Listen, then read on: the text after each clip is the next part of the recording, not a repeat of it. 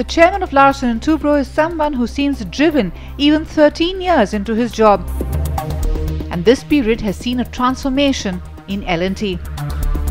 It has grown from a 5,000 crore rupee market cap company in 1999 to a nearly 90,000 crore rupee company today. It has expanded to whole new verticals and is today not just behind some of the biggest projects in the country, it's also spreading its wings overseas.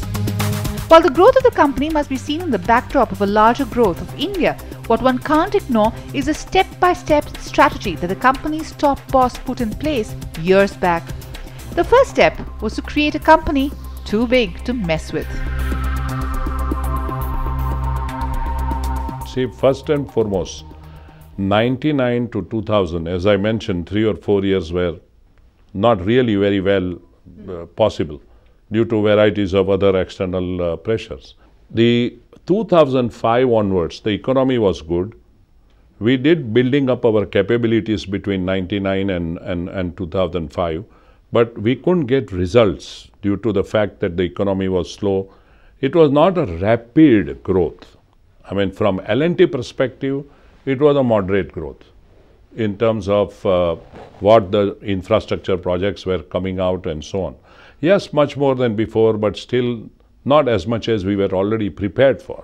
We were prepared a little better than what opportunities were coming our way. It was 2000 to, up to 2000 to 2005, Project Blue Chip identified the core areas, and we decided to separate our, classify our portfolios, which were more than 60, 70, as to what is non-core, what is core. Within what is non-core, what is small, and no use growing it for sale. That means there is a portfolio which is, say, grow to sell. Cement was in that. Grow rapidly before you sell, but you have to sell. So if you see in 99, I had said that cement one day will be sold. But we rapidly took the capacity to 12 million, created value, and then sold it. There are many other businesses like glass bottles, which were non-core, not growable, and therefore we said sell immediately. Don't wait for grow to sell. Third is what is the core and how you will grow that fastest. Second was adjacent to the core. And if they are very small companies, not growable, sell. But what is your core? You must really rapidly grow. And that was one of the core work which was done in what we call portfolio review, analysis, working on strategy of what is the core and how you will do it, what is non-core and how you will grow to sell or sell, and what is adjacent, which you will really, and accordingly the new structure was fixed. So it was portfolio review first, then structure, then portfolio review, then strategy, then to suit the strategy structure, and then from structure to implementation. This is what was done in 5. And then 2005, we needed a big change because now the Indian economy had started growing. Lot more was happening in infrastructure. Lots of structural changes were coming in Indian economy where you can do lots of BOT roads or BOT ports, and L&T had a very good muscle power in terms of finance to be able to take those opportunities, which of course started way back in 2000 but picked up more as the years went by. Sure. When we did the first road, we were the only bidder.